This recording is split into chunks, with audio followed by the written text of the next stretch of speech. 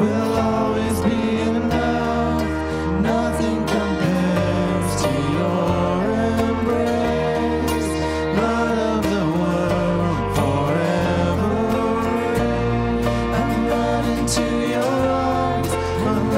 into your arms. The riches of your love will always be enough. Nothing compares to your embrace. Light of the world forever reign.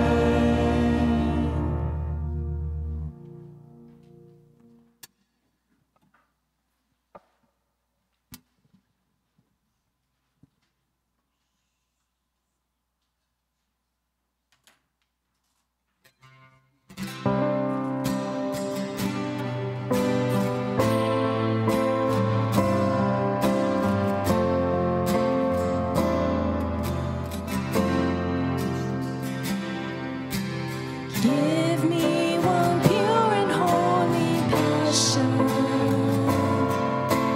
Give me one magnificent obsession. Give me one glorious ambition for my life, to know and follow hard after you. To know and follow hard after you. To grow as your disciple in the truth. This world is empty, pale and poor, compared to knowing you, my Lord.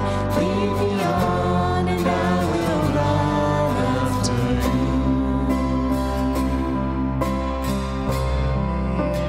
Pure and holy passion. Give me one magnificent obsession.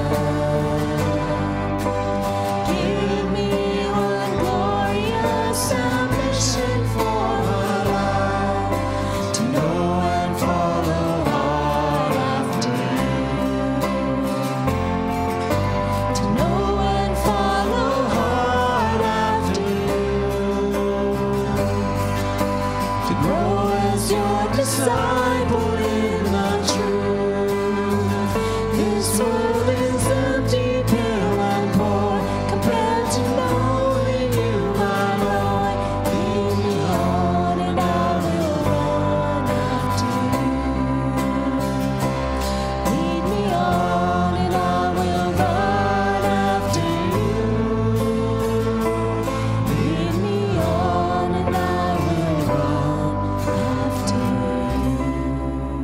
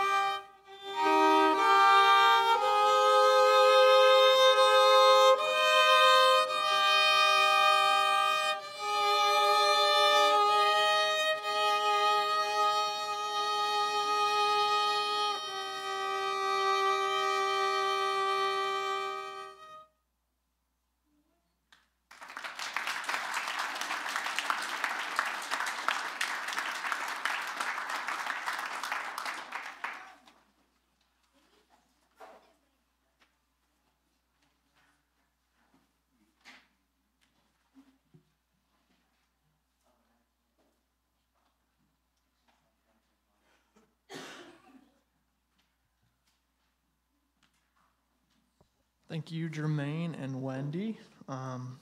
Please stand with us as we sing this next set of songs.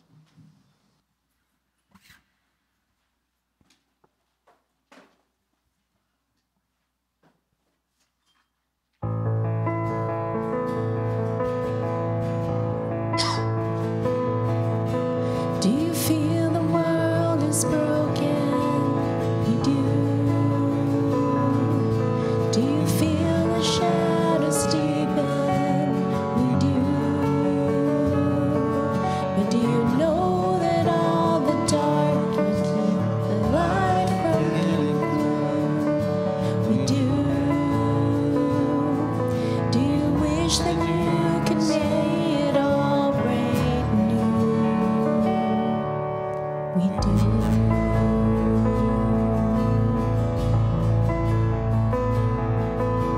Is all creation groaning? Is a new creation coming? Is the glory of the Lord to be alive within our midst? It is. Is it good that we remind ourselves of this? It is.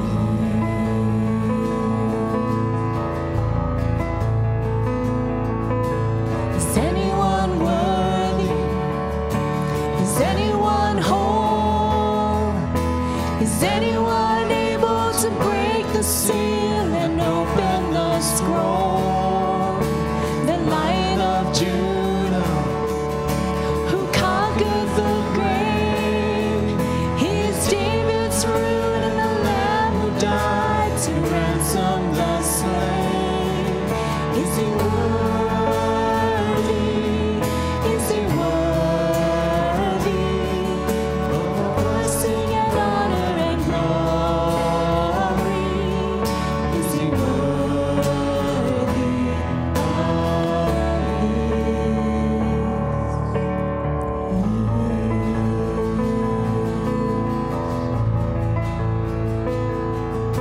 Does the Father truly love us? He does. Does the Spirit move among us? He does. Does he praise the star Messiah? Hope forever those he loves? He does. Does our God intend to dwell again with us? He does.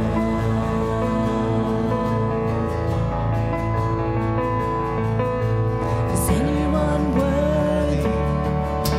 Is anyone whole? Is anyone able to break the seal and open the scroll? The Lion of Judah, who conquered the grave, he is David's root, the Lamb who died to ransom the slain. From every people and tribe, every nation and tongue, he has made us a kingdom of priests to God, to reign with the Son. Is he worthy? Is he worthy of all blessing and honor and glory? Is he worthy? Is he worthy? Is he worthy of this?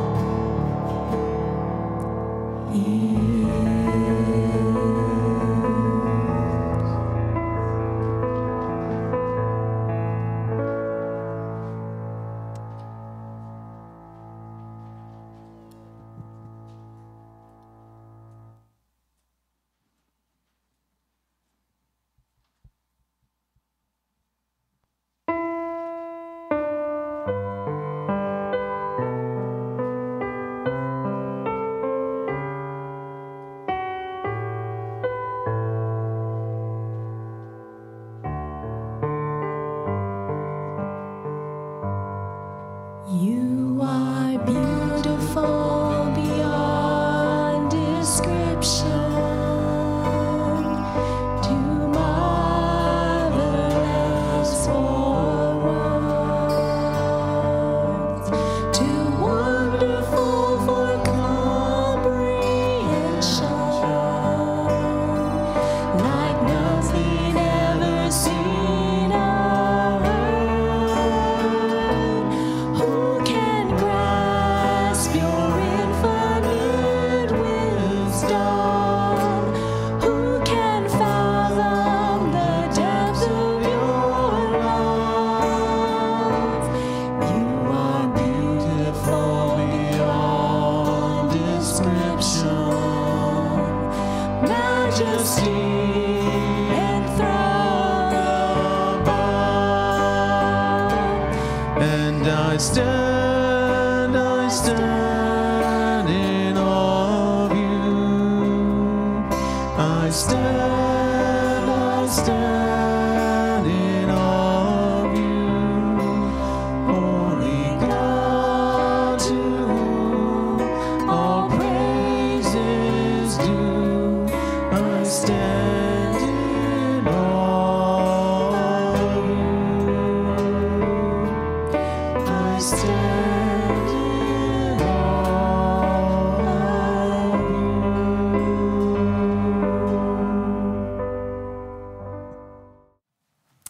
God has given us examples so that we can know what it looks like to be mature in our faith.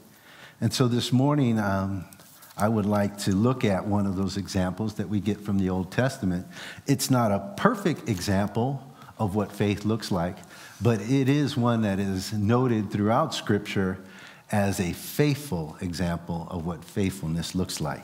So as we look into Genesis chapter 12 and we look at the life of Abraham and God's calling of Abraham, we're going to see here, the thing I want us to learn is to trust God through faithful obedience, to trust God through faithful obedience as we rely on Him to bless us and others through us.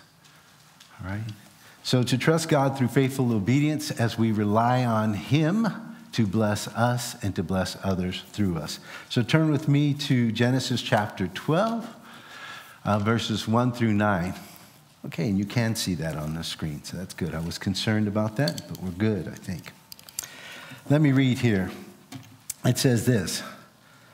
Now the Lord said to Abram, "Go from your country and your kindred and your father's house to the land that I will show you, and I will make of you a great nation, and I will bless you and make your name great so that you will be a blessing. I will bless those who bless you, and him who dishonors you I will curse, and in you all the families of the earth shall be blessed." So Abram went as the Lord had told him, and Lot went with him. Abram was 75 years old when he departed from Haran. And Abram took Sarai his wife, and Lot his brother's son, and all their possessions that they had gathered, and the people that they had acquired in Haran, and they set out to go to the land of Canaan. When they came to the land of Canaan, Abram passed through the land to the place at Shechem, to the oak of Moreh. At that time the Canaanites were in the land. Then the Lord appeared to Abram and said, "To your offspring I will give this land." So he built there an altar to the Lord who had appeared to him.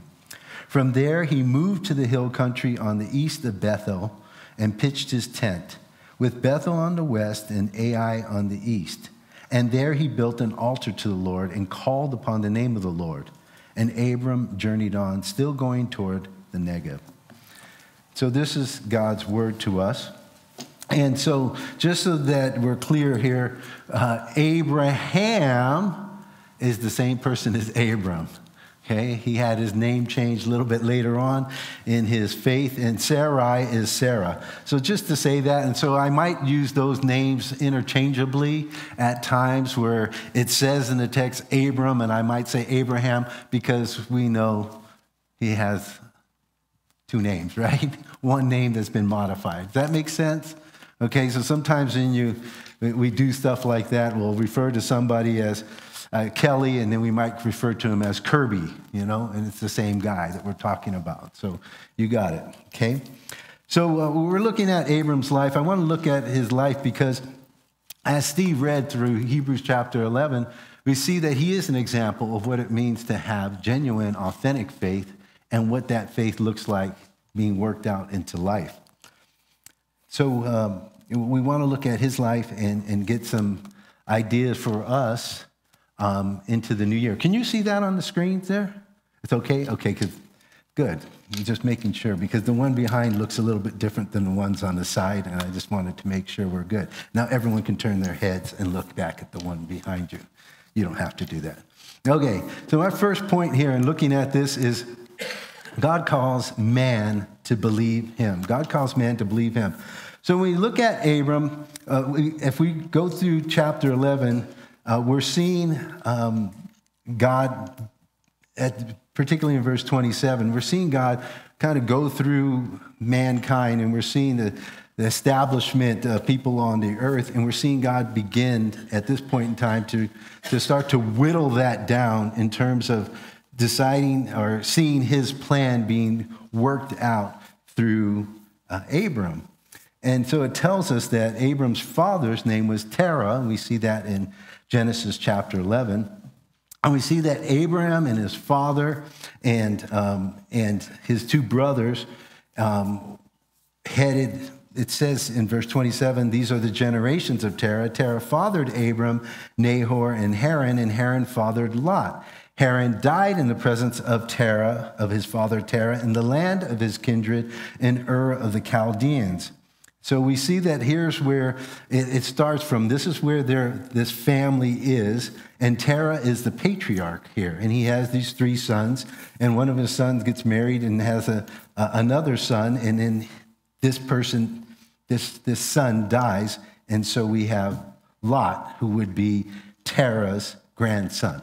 Right? So just not trying to get you all tripped in here, but the reason why we have this in Scripture here is because it's letting us know that this is how God's plan is beginning to work, and we want to get some background, a little bit of background on Abram, because he's going to be the conduit, if you will, through which God's plan continues on, his plan of blessing throughout, and the plan of redemption for mankind, and which is where this passage is so important for us, as we'll look into in just a few minutes. So it says here that in verse 29, Abram and Nahor took wives. The name of Abram's wife was Sarai, and the name of Nahor's wife was Milcah, the daughter of Haran, the father of Milcah and Iscah. Now Sarai was barren, and she had no child. So we want to get that background there for us, because it begins to help us to see what God is doing here when he makes a promise to Abraham later on. And so it says, Terah took Abram his son, and Lot, the son of Haran, his grandson, and Sarai, his daughter-in-law, his son Abram's wife, and they went forth together from Ur of the Chaldeans to go into the land of Canaan. But when they came to Haran, they settled there, and the days of Terah were 205 years, and Terah died in Haran. So if we look back on verse 26, which I didn't read back that far, it says Terah had lived 70 years. When he had lived 70 years, he fathered Abram, Nahor, and Haran. Okay? So saying all of that here, it's going to help us to understand some of the things that we'll be reading as we read into this passage. So I told you that God calls man to believe him. Okay? To believe him. When we talk about believing, we're talking about having faith in.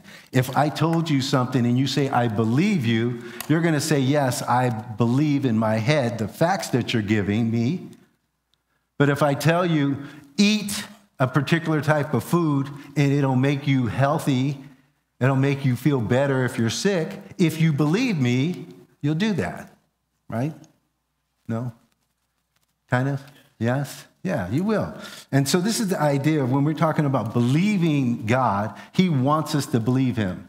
He doesn't, as he talks to Abraham here, it says, the Lord said to Abram, as he speaks to Abram here in this passage, we don't know all about how it worked out. We find out a little bit later on that God appeared to Abraham as well, but we're not given a whole lot of facts. We just know here that it tells us this is the divine voice speaking. The Lord said to Abram, he said, go from your country and your kindred and your father's house to the land that I will show you, and I will make of you a great nation, and I will bless you and make your name great so that you will be a blessing.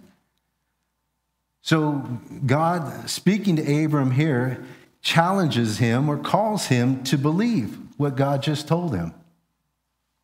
And so when we look at Abram, we recognize that he is a model, an example, I guess I should say, of faith. He's the one, as Steve read in Hebrews chapter 11, who went out going, not knowing where he was going. He's just trusting God. He's just believing God. It's a very simple faith in that regard. It's a little bit more to it than that, but it's very simple in the fact that God said, go, and he went. So he calls man to believe. God called Abram to leave. And what did he call him to leave? He said, go from your country and your kindred and your father's house to the land that I will show you, and I will make of you a great nation. And I will bless you and make your name great so that you will be a blessing. I will bless those who bless you, and him who dishonors you I will curse, and in you all the families of the earth shall be blessed. So he's called to leave. He was to leave his country, Ur of the Chaldeans, and in this particular context right here, Haran. If you go to Acts chapter 7, verses 3 and 4, you're going to see there when Stephen gives an account of the history of the Jewish people there, he talks about Abram being called before he's in Haran, before he's in Haran.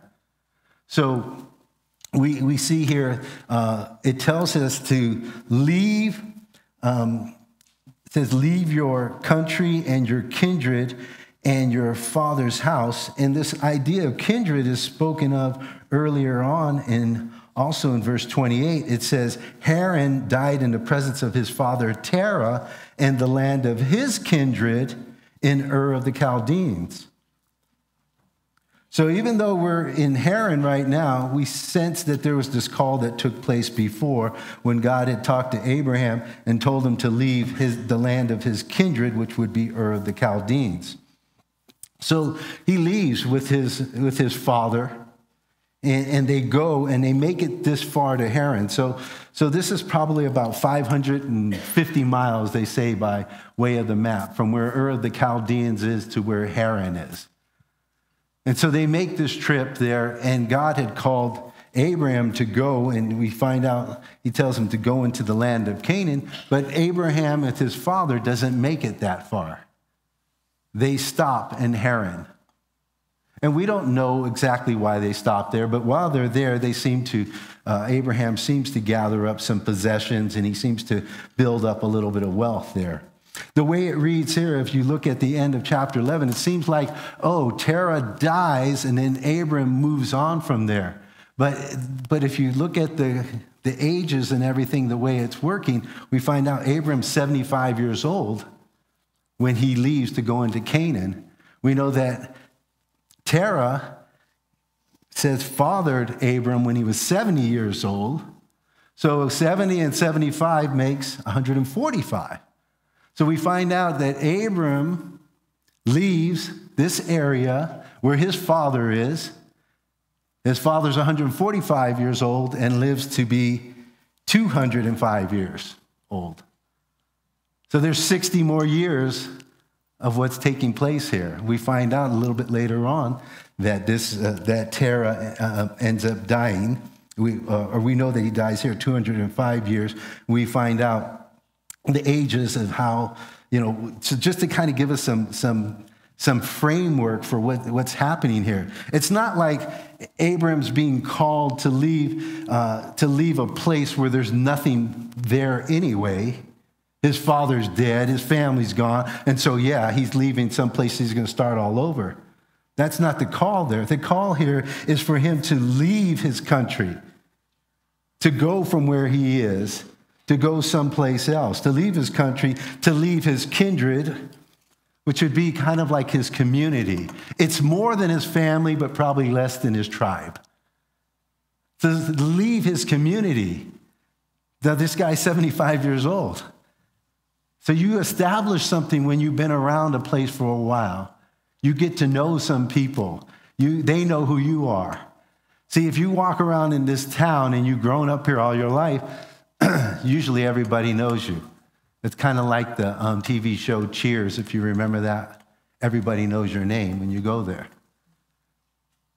And so that's what it's like. It's leaving everything behind. This is not just some little simple thing that God is calling him to do. It's something that's really big. And that's why when you think about Abram's faith, it's not just like, oh, well, he just kind of moseyed on and he started all over someplace else. He left his land. He left his community. It says he left his father's house to go to a land that God would show him. So when we talk about a father's house or a father's household, a man was identified as a member of this person's house, as a person's house. You would say, oh, I am Abraham of the house of Terah. And so when it means that he's identified with this person's house, and the way it reads, it seems like Abram's the firstborn as well. And so if he's going to leave his father's house, he's going to leave behind all of the property, all of the possessions that he would have a right to have as an heir. But God is calling him to leave all of that. And so he's being challenged this way. And so when he calls him to do this, he says to leave, to go to a land that I will show you. He's also letting him know, he's not saying exactly where he's going. He's saying, pack up your bags, get ready to go, and head into this land. And once you get there, I'll kind of show you where you're going to be settling down. Anyone want to go to Nevada and move there? It's kind of like that. Go there to Nevada. Go there and, be there. Nevada, Reno and Las Vegas. But aside from that, there's really not much there. It's pretty much desert. And if there's any people from Nevada watching, I apologize if I insulted you, okay?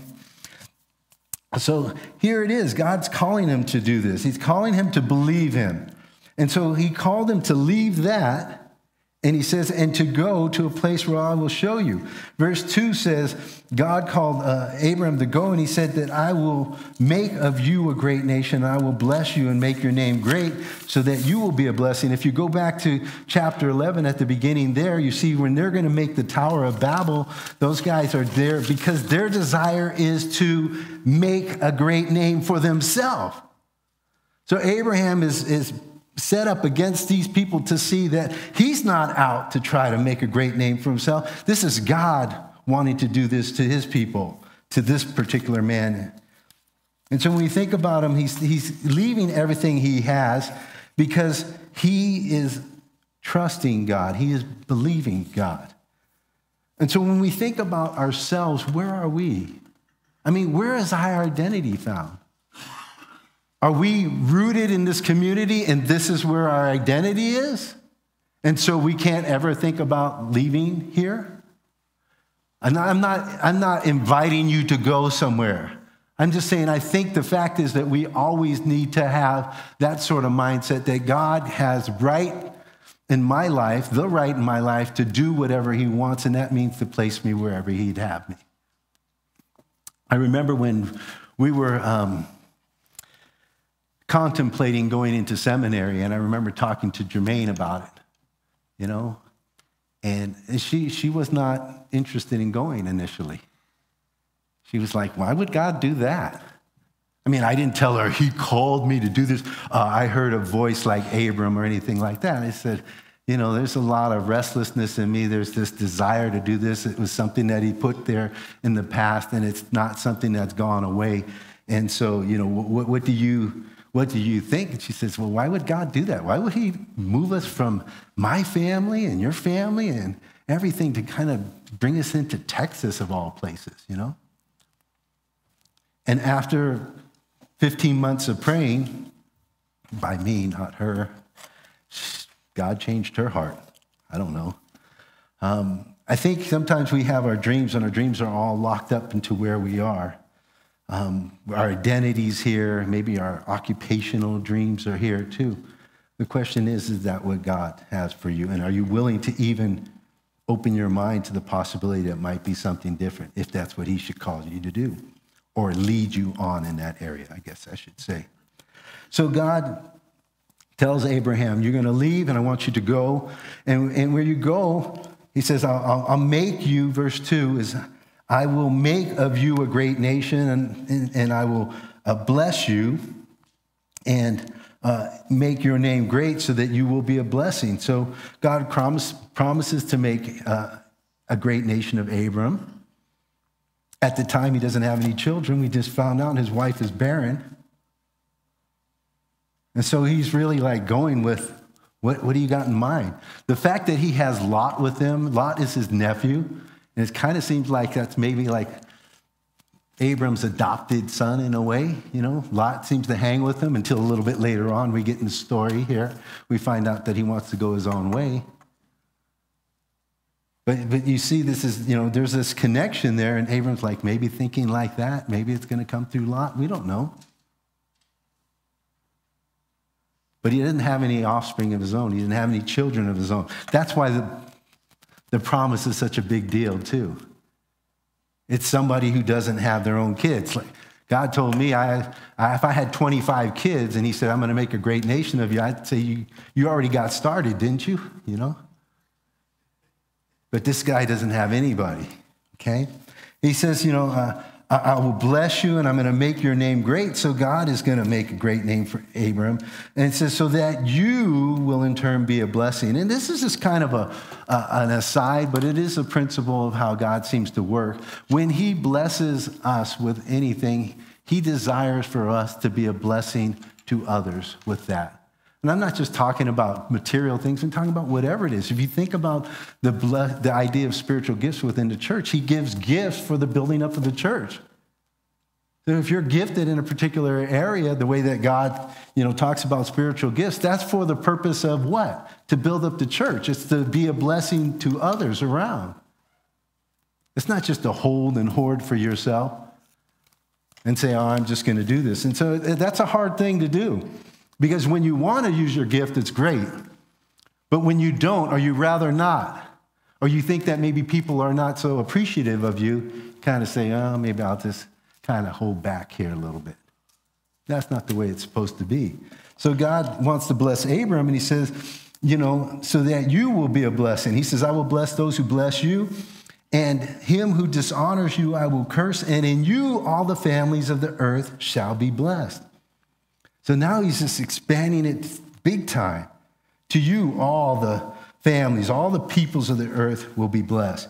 So he's making this promise to Abraham. He later on reiterates the same promise to Isaac and to Jacob. And so you're seeing God's promise of blessing start with Abraham and begin to go through his family. And it's the promise, it's the faithfulness of God to continue what he started in the past. And it doesn't just stop because Abraham's not around. It goes on to Isaac. It goes on to Jacob. It's kind of interesting. I think about this because, I read a little bit of the politics stuff, And so our current president, President Trump, he has certain things that he's doing. And so they say, well, President Trump did this or President Trump did this. President Trump represents all of us, right? I mean, as our president, it's what we, the United States, have done. But it seems like there seems to be some sort of separation in there in the way that the news is being reported that it's President Trump who did this and it wasn't the United States military or the U.S. government. Granted, he's the one who made the decisions there for certain things that happened, but we as a people are part of that, right? And so when you think about policies and how they say, well, this president made this policy, but now there's another president, I'm not saying they can't change things there, but you can't just start to say, well, we deal with the individual and we never deal with the country as a whole. You know, we don't see it that way. You know, that's one of the things that happens in churches. A new pastor comes in, and he wants to make some changes. He said, well, that's different than the old pastor. This old pastor did it this way. So the one good thing about a church that has strong leadership aside from their pastor is that they tend to continue on in the same areas that they've begun in, because God continues to work through that. Instead of like, boom, we got this pastor, we did all this stuff. Boom, now the pastor's gone. We get another pastor. Now we changed completely our focus of ministry and we went someplace else. And I'm not saying that it can't change if it needs to. I'm just like saying if you get you talk about churches and instability in their leadership. They got a pastor that's there for 2 years, and then the next pastor comes for 2 years, and the next pastor comes for 2 years. You don't know who you are after a while if that's how your church is identified, right? You know, it's God who is at work. And so we're just thinking about this here. You know, these blessings that Abraham are continuing on through him, through his offspring, so that in Jesus Christ we understand, as the New Testament unfolds, we see that Jesus Christ is this conduit or fountainhead of blessing to all mankind. Why? What does Jesus bring? Jesus brings the offer of forgiveness. Jesus brings the offer of salvation. Why do we need to be forgiven of our sins? Why does God want that for us? Because God wants to enjoy relationship with us, and sin is separating us from him. That's why it's called reconciliation. It's not just to save us so that we can be smiled and happy and satisfied and on our way to heaven. It's for the idea, the purpose of fellowshipping with God. And so when we take care of the big problem of sin, we're open to be able to be in right relationship with God. That's a blessing, isn't it? Have you ever tried to be in a relationship with someone who didn't want to be in a relationship with you? I remember I liked this girl before, and she did not return my affections. I was heartbroken. Why? What about me? What's wrong with me? Right? It's not a good feeling to feel like somebody doesn't want you and you really want that person. How would it be if God didn't want us? See, he's benevolent. We are blessed there. So when we think about this here, we're thinking about God calling mankind, calling man to believe him. And it's a very simple thing. And God called Abraham to leave and to go, and he called him to believe him, to trust him for what God promised. He calls everybody. He commands everybody. This is not an option about whether you feel it or not. He commands everyone to believe in his Son, our Lord Jesus Christ. That's God's command. Did you know that? Everyone. And we want to win people over with the truth of the gospel. We want to win them over to see the blessings of what it looks like to walk in faith with God and to see the peace, the joy, the love that is in this community here so that people will be attracted to God. But you know what? Even if it's not attractive, God commands people to believe in his Son, our Lord Jesus Christ. 1 John chapter 3, verse 23, go look it up if you don't believe me. It's a command. It's not an option. So when we say that people make their own choices, they do. That's right. But it's still not right that they make the wrong choice. Okay? So we want to keep on persisting and sharing the gospel as much as we can so that people will be in right relationship with God. Okay? So Abraham believed God. He left and he went. It's going to tell us here in verse 4. But God commanded him to believe him, right? And so that's called faith in God. Right? We call that faith in God. Do you agree with me or no? Are you awake? The game doesn't start for another 15 minutes. I'll be out of here real fast, okay? Okay, it's called faith in God. But let's look at faith in God a little bit. Faith in God is demonstrated by obeying him. Jesus told his disciples, if you love me, you will do what I say. If we believe God, we will do what he says. We will obey him. So faith in God is demonstrated by obeying him. So verse 4 says, so Abram went as the Lord had told him, and Lot went with him. Abram was 75 years old when he departed from Haran. So we see the age thing happening there. We see he's 75 years old. Like I told you before, his father was 145 at this time. And so he's leaving him. And the thing about it, Terah is not just dying right away. He's going to be alive for another 60 years as we run through the account of Abram's life. And Abraham doesn't go back there to try to get some blessing and say, you know, I come back to reclaim the property and the rights that I have as a firstborn child, anything like that. Nope. You're seeing God establish him as this fountainhead of blessing to the rest of the world here. So Abram went as God told him. And he went and he departed from Haran. And Abram took Sarah and his wife, verse 5, and Lot, his brother's son, and all their possessions that they had gathered, and the people that they had acquired in Haran, and they set out to go to the land of Canaan. When they came to the land of Canaan, Abram passed through the land to the place at Shechem, to the oak of Moreh. At that time, the Canaanites were in the land. So Abraham goes, he takes all that he has, and he leaves. We know that Sarah's 10 years younger than Abraham. We find this out a little bit later on. Abraham says, I'm 100, and Sarah's 90, and we're going to have a child. So we know that she's 10 years younger than he is, or thereabouts, very close, if not exactly 10. 10 years younger than him, so she's 65 when they leave. So when Abram got there, he goes to this place, he gets into Canaan, and he goes to this place, Shechem. Interesting, verse 6 says, Abraham passed through the land to the place at Shechem. Right? To the place at Shechem. What place? It's a place of worship. Shechem would be this place at Shechem. It says there's an oak tree there, an oak or a terebinth tree of Moreh. Moreh means teacher. So you have this tree of where teaching takes place.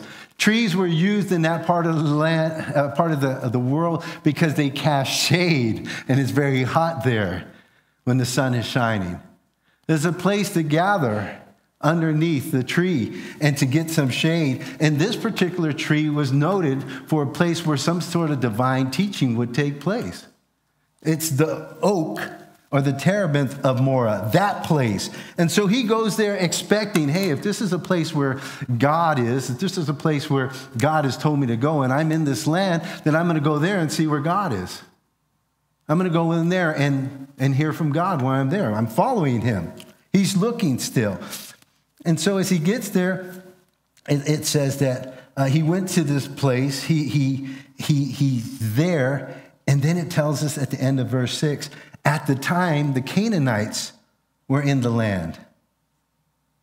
So God's promised it to Abram, but there's still these people there. So there's some sort of tension there as it unfolds, what God is doing, his plan, that it's not happening just exactly the way we thought it would be. Don't you think since God promised, you just go there and walk in and show up, and there it is. You got your promised land. He goes there, and it says there's these Canaanites there. So the Canaanites are in the land. And so what does Abram do? It says, then the Lord appeared to Abram and said, to your offspring, I will give this land. So God appears to him right there. He's looking for God. He can't see how it's happening with the Canaanites there. But we see he's humble enough to keep on, to pursue what God had given to him in obedience. And it said, the Lord appeared to Abraham and said, to your offspring, I will give this land. Which takes us into our last point.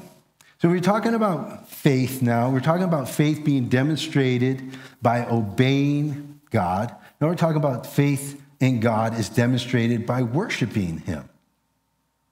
So this is one thing that's really interesting. We live in a society now where people feel like I can have my own private faith. I can have my truth, and you can have your truth, and such can have their truth, and so can have their truth. And so we all can have our own truth. And so I have my truth, and you have your truth. And so I don't need to go to church to be with a body of believers, to practice the one another's. I can just have my own private faith. And I think the reason why we talk about worship, yes, you can have private worship, but throughout the scriptures, you're talking about worship really being in the setting of a community. It's a place where it's public. It's a place where people come and gather together and you worship together. It's not just out on your own, doing your own little thing here. And so we want to think about that. We want to talk about worshiping God, because that's what our faith in God says. We're going to be obedient to him in this way. Remember, Jesus told the woman at the well in John chapter 4 that God is looking for true worshipers. God is looking for true worshipers. And those who are true worshipers are those who worship in spirit and in truth. So as those who have faith in God, we want to worship him. That's part of our faith in God. It's demonstrated in worship. Abram does this. It says, the Lord appeared to Abram and said to your offspring, I will give this land. And so he built there an altar to the Lord who had appeared to him. When you think about building an altar, if you think about the reverse, if you read in the Kings there, and if you think about Ahab and his wife Jezebel, she brings in and introduces some different worship into the land, and that worship is introduced by altars being built to these other gods. What Abram's doing right here is he's introducing the worship of the one true God, the Lord, capital L, capital O, capital R, capital D, also known as Yahweh. And he's introducing worship into this land here. Then the Lord appeared to Abram, so he built there an altar to the Lord who had appeared to him. And then because there's Canaanites in the land, even though God tells him, the Lord appeared to him, to your offspring I will give this land, he builds an altar to say this belongs to God.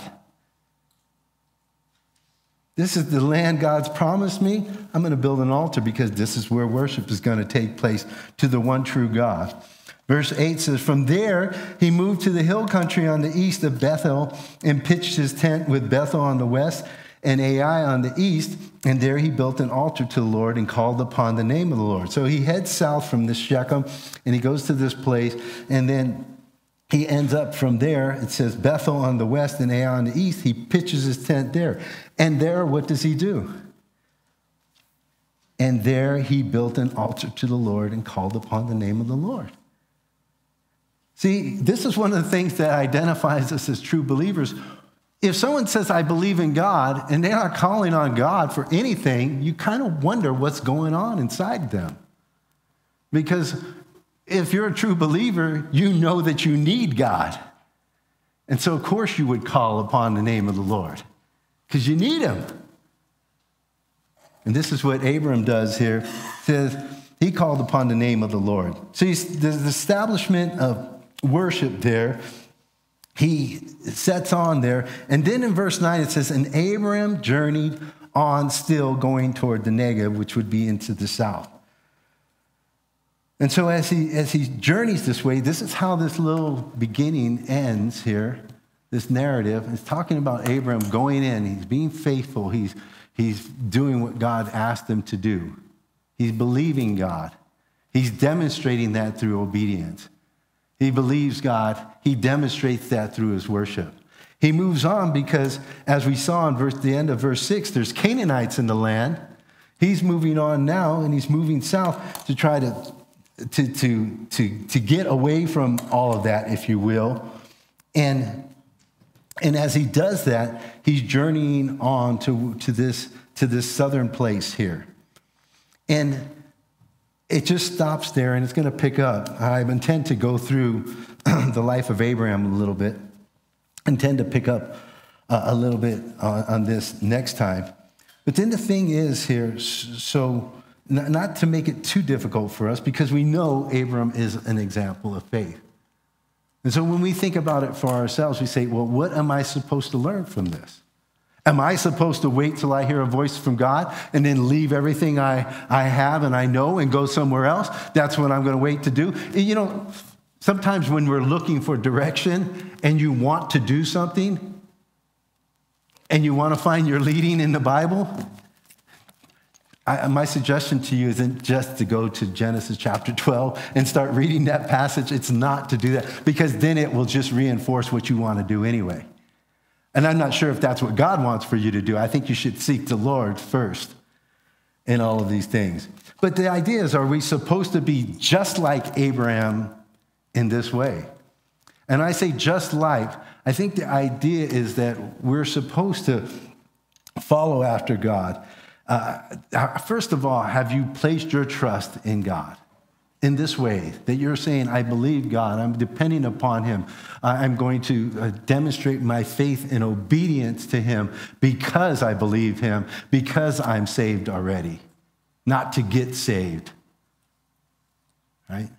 So do you have faith in Jesus Christ? See, because God commands us to believe him through his son Jesus now. So question is have you placed your trust in God through Jesus Christ? That's the beginning, right? The next one is if God were to call you out of your comfort zone like he did Abram, what would your response be? Would you be like we were at first? I talked about Jermaine. What could God possibly want by moving me away from my family and my people, every place, everything that I know, from this geographical area where everybody knows my name? If you were to call you out of your comfort zone, how would you respond? See, the thing is, it's not that we have to go and do something fantastic or great in the sense we have to leave and go somewhere. It's the idea is, are we willing, instead of go to a country, thousands of miles away, are we willing to go across the street or to our neighbor's house and say hi?